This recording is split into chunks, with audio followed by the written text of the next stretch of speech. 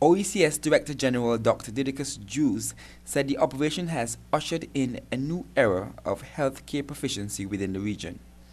Jews says the rise in chronic non-communicable diseases in the OECS requires holistic work across all strata of government.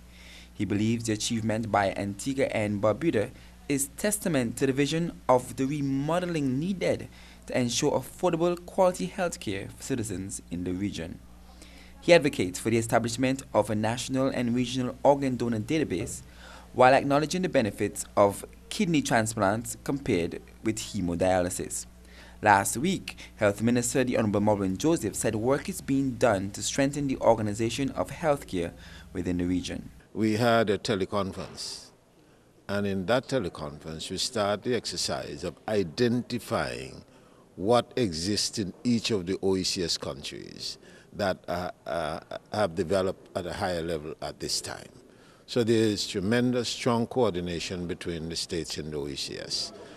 Antigua and Barbuda has basically been accepted as the country of excellence for health.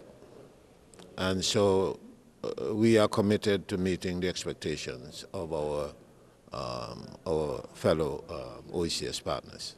2 kidney operations were performed at the Mount St. John's Medical Center last week by a team consisting of surgeons, anesthetists, and specialist nurses.